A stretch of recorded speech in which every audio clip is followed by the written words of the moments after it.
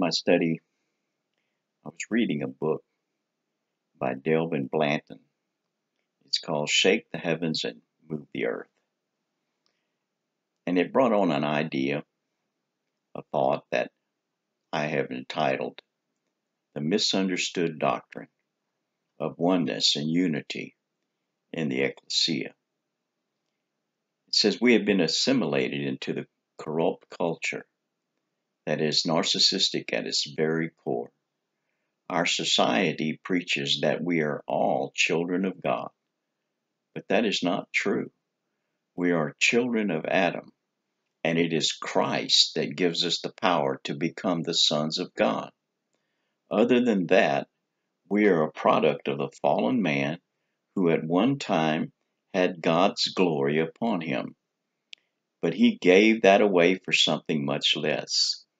His seed became corrupted by the manipulation of man's DNA with the knowledge of good and evil in the moment of his disobedience.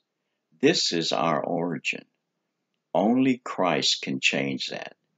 He alone has the power to regenerate us and to bring us back to the full restoration with the Father, with the mind of Christ, with His ways, His thoughts, and His truth.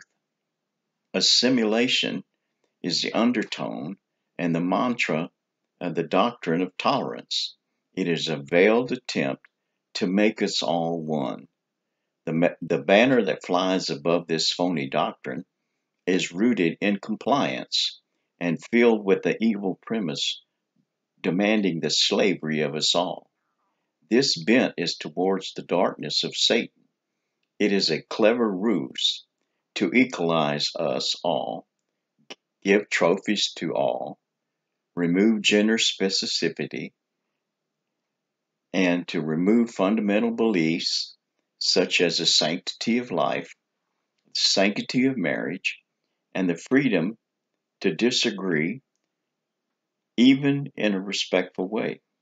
The doctrine maintains the mandate that remove all differences, all uniqueness, and all religions. The clever thing is, it is done in the name of diversity. The demand is diversity, and out of the same mouth they cry for oneness. But tolerance is to accept whatever. What is really meant is tolerance to agree with the whim of today. That is what is meant by oneness, and unity.